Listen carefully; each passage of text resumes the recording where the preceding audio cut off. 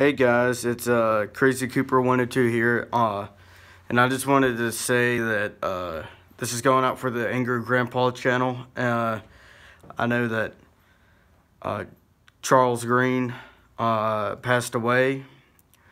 I know he has impacted my life in some way, and I've been watching them for a long time. He was a great man, wonderful.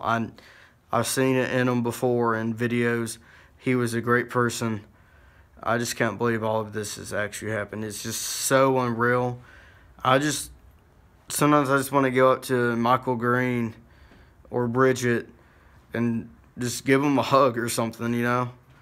Like, for real. Like, Angry Grandpa was one of the best channels and one of the best things that have happened. I just wish the best for the family. And only time will heal the wounds. Sorry about your loss. Y'all have a great one.